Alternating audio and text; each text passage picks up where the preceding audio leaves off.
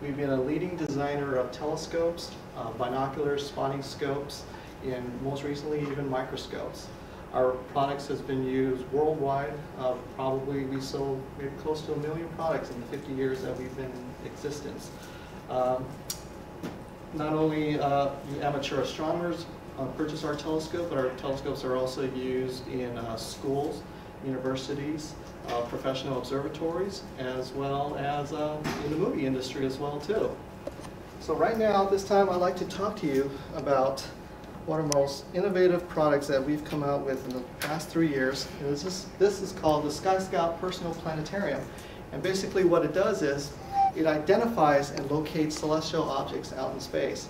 Now, I'm from the old school. When I was a young boy, I learned about astronomy and constellations and celestial bodies by reading books. With today's technology, a device such as a Sky Scout is able to actually locate, find, identify objects in space, and it also tells us what we're looking at too. So it's like a whole complete planetarium system right here in the pocket of my hand, right here in the hand. Okay. So what it does basically, it uses GPS technology. So it downloads the correct date, time, and location, so it knows where we are here on the Earth. It also has gravitational sensors, so it knows what orientation I'm holding the Sky Scout, so it can calculate the angles to locate celestial objects up in the sky. And it basically has 3 basic functions: identifies, locates, and also teaches you about what you're looking at. But once I turn it on, it's going to GPS link.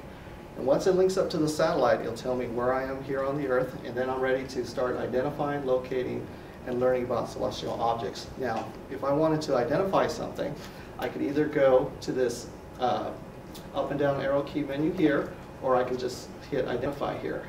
So I'm going to get my star. Let's say, for example, I see a bright star in the sky. I want to know, hey, what is that? Well, I aim it at it, I put the star in the center of the ring, and what it has is 8 red LED lights in the form of a circle. And once I hit the target button, which is right here on the top, it's going to tell me, wow, that's Jupiter. And because it has a 3-degree field of view, any other stars that's in the field of view, especially if you were out in a dark desert sky site where there's just millions of stars, it will list the objects in order of their brightness. The second feature of the Sky Scout Personal Planetarium is the locate feature. Let's say, for example, I wanted to know where Saturn is tonight. So what I could do is I can call up Saturn on the menu, and then I tell it to locate. Once again, I look inside the viewfinder here, and there's going to be a flashing red LED light, and it's going to tell me, it's going to be blinking. So it's going to tell me, okay, move the Sky Scout this way. If it's further up, then the upper red LED light is going to start flashing. So then I'm going to move the Sky Scout upwards. And once I zero in on the target, the light is going to flash even faster. And once I do reach it, then all of the red LED lights is going to light up, letting me know, boom, I found Saturn. Also, if I wanted to know constellations, it could also find constellations for me. And it could also display what the constellation looks like here on the screen. If I wanted to see, well, how many stars are in that constellation? Well, there's a feature here that can trace the actual stars in that constellation and take me on a guided tour of each star in the constellation. The third feature is that it has a learning feature. It provides comprehensive text and audio descriptions of what we're looking at. So when I wanted to, let's say, for example, I just found Saturn. I want to know more about it. Well, I just scroll down on the list here, go to the text description, and then I can learn all about the details, how far away it is, how bright it is, how many moons it has, and things of that nature. What the Sky Scout also has is over 200 audio clips. So it's like having your own science teacher there with you too. It retails for about $199. Now the Sky Scout also features a built-in field guide. So there's also a 6-part audio lesson. So instead of reading books, you can learn about the origins of astronomy, the history of it, just by listening in on the audio feature on the 6-part audio lessons. There's also a glossary of terms defining planets, what is a galaxy, what is a binary star, so it's like having your own astronomical dictionary with you here too. So SD card slot. We actually have an SD card slot right here in the front. And what it does is it allows you to increase your knowledge base. We have actually released 2 SD cards, one of which is learning about stars.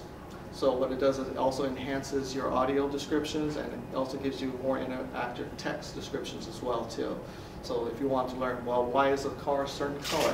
What happens to stars once they explode, when they near the end of their life? These type of extra cards will increase the knowledge base of the Sky Scout. It is a Sky Scout speaker. The result of its white clouds reflecting nearly 2/3 of all sunlight falling. There's basically 3 different types of telescopes in the amateur astronomy community that we use, one of which is the refracting telescope. Now this is the same type of telescope that Galileo first used 400 years ago. It's a simple design, and it's what most people think about when they think about telescopes. A tube with a lens on the end and an eyepiece on the other. This, as you can see here, we have a 2-element objective lens which collects the light. So light comes in through the tube, and it starts, then once it passes through the lens system, it refracts or it bends into a cone. And once it reaches the far end of the tube, where it reaches what we call a focal point, that's where you normally would stick an eyepiece in and be able to observe an object. It offers the highest contrast of any type of telescope design, because unlike other type of designs that uses mirrors, this one it just has, there's no obstructions up in the front, so what you're getting is a clean path of light going all the way through the tube. The next type of telescope is called the Newtonian reflecting telescope. This was first put together by Sir Isaac Newton. With a reflecting telescope, light is entered through the tube, and it comes and hits either a spherical or a parabolic shaped mirror. What I like to say is call it a concave type mirror. And the mirror then reflects the light back to a 45-degree angled flat mirror, which then redirects it out through the tube. Reflecting telescopes are really ideal for astronomical observing because it uses a mirror. One of the drawbacks, though, however, is that it has a secondary obstruction. So when light enters into the tube, there's still an element here that's going to be blocking some of the light. Therefore, some contrast is going to be lost. The third type of telescope that's used that's really popular among amateur astronomers is the Schmidt-Cassegrain telescope. This type of telescope uses the best of both worlds, the best of what a refracting telescope has to offer, as well as a reflecting. In this diagram, you can see here, there is a lens group in the front, a spherical secondary mirror, and a correcting plate. So the light enters into the tube, passes through the correcting plate lens, which flattens the field and corrects for any type of optical aberrations.